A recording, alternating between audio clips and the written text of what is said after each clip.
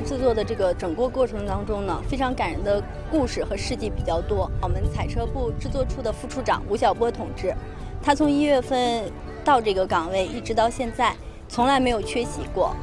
他的孩子也比较小，而且他还是一个心脏有6个支架的患者，他一共瘦了20斤，但是他一直也没有喊过苦，喊过累，兢兢业业地带领着我们制作处所有的人。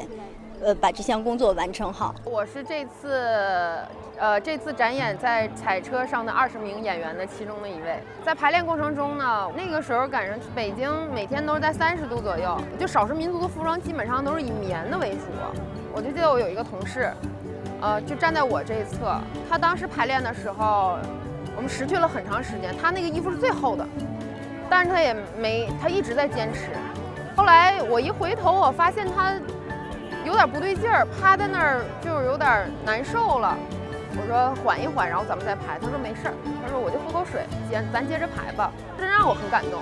70年来，我们的各族人民团结一心，艰苦奋斗，取得了让世界刮目相看的伟大成就，让我们感受到祖国的日益强大。